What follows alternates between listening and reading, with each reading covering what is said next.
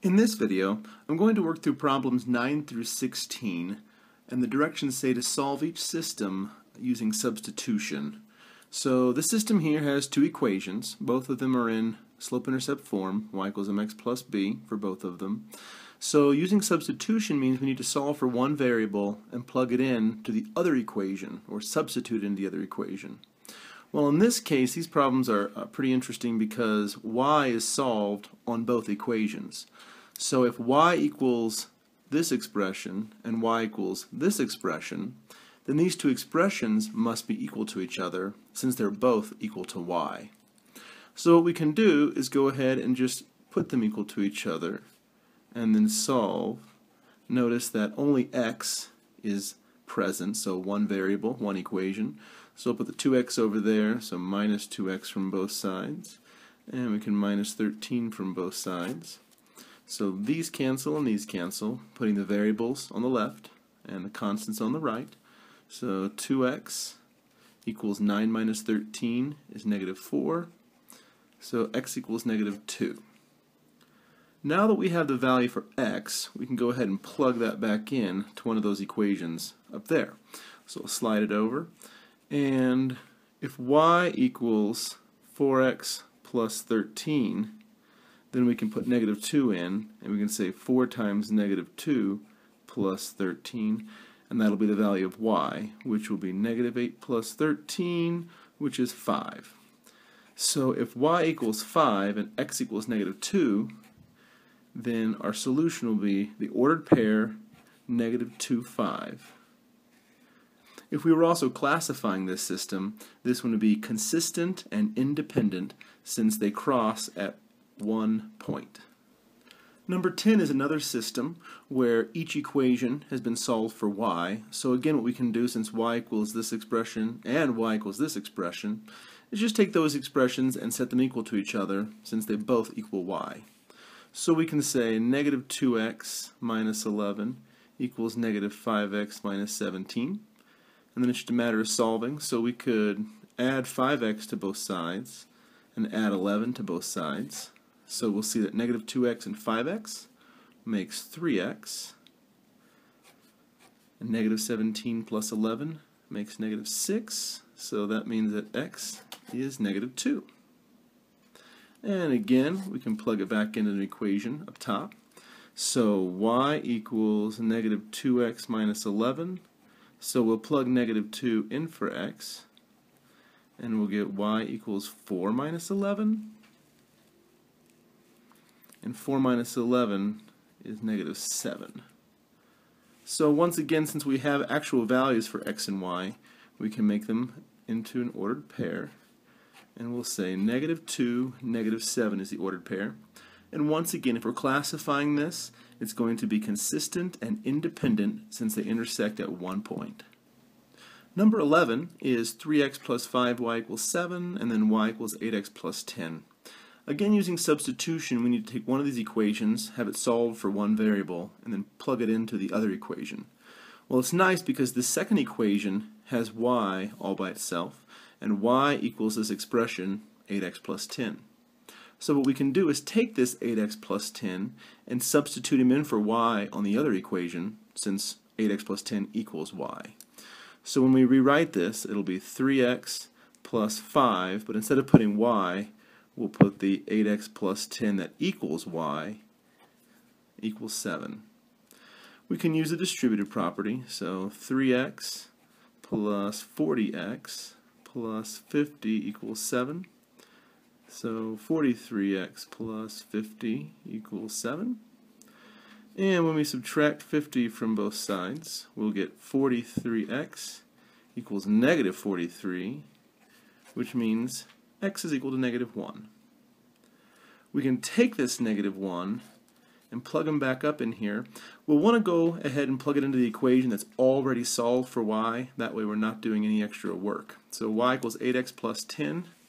So if y equals 8x plus 10 and x is negative 1, then we can plug the negative 1 in for x, and y will equal negative 8 plus 10, which will be 2. And again, we have x is -1 and y is 2, so it can be an ordered pair, -1, 2, where the x comes first and the y comes second. And again, if you're going to classify this system, it's going to be consistent and independent, again, because it has an answer right here, an ordered pair, so that means the two lines intersect at that point. For number 12, we have this system here, y equals -8x minus 2, and then 7x minus 5y equals 10. And using substitution, we notice we have one of the variables solved for, and y equals this expression here, -8x minus 2. So this -8x minus 2 can go ahead and be substituted for the y in the other equation, since they both equal y here. So when we do that, we'll have 7x minus 5, but instead of putting y, we'll put this other expression in here that equals y, and that stuff's going to equal 10. So we can use the distributive property again, and we get 7x plus 40x plus 10 equals 10.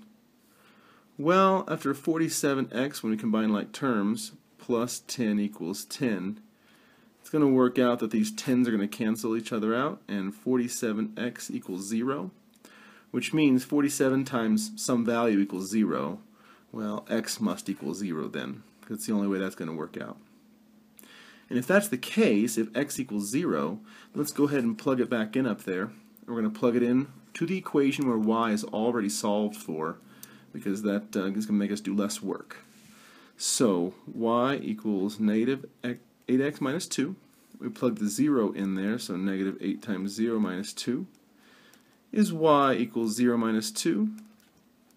So y equals -2.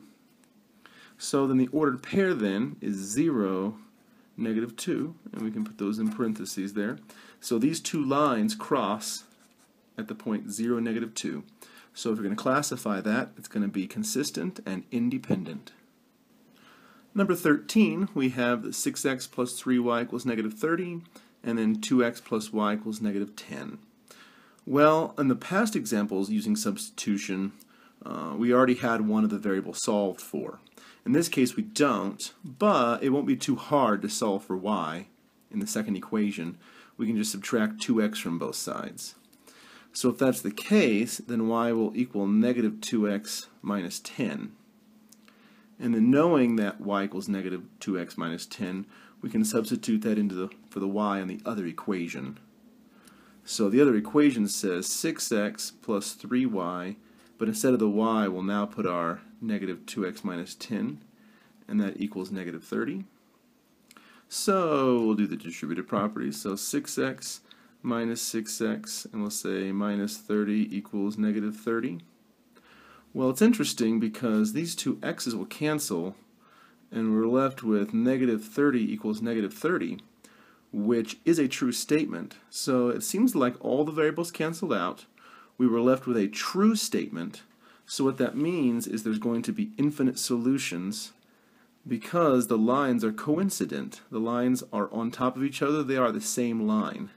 So infinite solutions. And if you're going to classify this, this would be consistent and dependent since the lines are the same and they lie on top of each other. We also call those coincident lines. On number 14, we have 7x plus y equals 9, and then -3x plus 5y equals 7 for this system. In the first equation, you see that y is almost solved for, so we can go ahead and finish solving for y by subtracting 7x from both sides. When we do that, we'll see that y equals -7x plus 9. So if we have this expression that's equivalent to y, we can plug them into y on the other equation. So we'll have -3x plus 5 times y, which is now this expression, -7x plus 9, and that equals 7. So the distributive property will help, and we'll have -3x minus 35x plus 45 equals 7.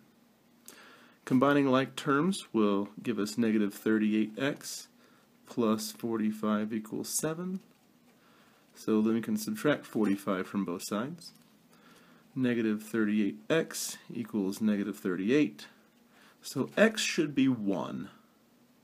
So if that's the case and x equals 1, we can plug it back into this equation, and we'll use the one where y is already solved for, so we don't have to do that work again. So if y equals negative 7x plus 9, we'll plug that 1 in for x and get negative 7 times 1 plus 9, which would be just negative 7 plus 9, which will be 2. So then, if my x value is 1 and my y value is 2, I can have an ordered pair. My ordered pair is 1, 2. So again, if you're going to classify this system, it will be consistent and independent since it has one intersection and the point is 1, 2. For number 15, we have the system x minus 2y equals negative 18 and negative x minus 3y equals negative 7. So it looks like this x in the first equation is almost solved for. So let's go ahead and add 2y to both sides, and then that'll get that x by itself. When we do that, we'll get x equals 2y minus 18. Now that we know that 2y minus 18 is equivalent to x, we can plug that into the other equation for x. So we'll get negative x, which is negative 2y minus 18, and then we'll write down the rest of the equation, minus 3y equals negative 7. Distributing the negative through here will give us a negative 2y plus 18 minus 3y equals negative 7. Then we can combine these like terms to get negative 5y plus 18 equals negative 7. Subtract this 18 from both sides. Negative 5y equals negative 25, which will give us y equals 5. Then this y equals 5 can be plugged in to this equation up here where we have x already isolated because we don't want to have to do that work again, so x is already solved for us, so we'll just plug in 5 for y. So if x equals 2y minus 18, we'll plug in the 5 for y, minus 18. So x equals 10 minus 18. So it looks like x equals negative 8. So our ordered pair will be x, which is negative 8, y, which is 5. And it looks like these two lines will intersect at one point at negative 8, 5, which means their classification will be consistent and independent. Number 16 is the final problem under our substitution section, and it's going to be negative x plus 2y equals negative 6, and then x minus 2y equals 7. Looks like we can solve for x in this equation by adding 2y to both sides. So we'll just say that x equals 2y plus 7. So this 2y plus 7 I can go ahead and substitute into that other x. So it'll be negative x, so it'll be opposite of 2y plus 7. Plus 2y equals negative 6. So when I distribute that negative through, I'll get a negative 2y minus 7 plus 2y equals negative 6. It looks like this negative 2y and the positive 2y will cancel out, and we'll be left with negative 7 equals negative 6. Well, all of our variables canceled out, and we were left with a false statement. So negative 7 does not equal negative 6. So what I'm going to say about this is there is no solution. Well, why would there be no solution? Well, what this means is that these two lines are parallel. They have the same slope but different y-intercepts, meaning they don't ever intersect. So they're parallel, they're not the same line, they're away from each other, and they never touch, so there's going to be no solution. If we were going to classify that, we would just say this system is inconsistent.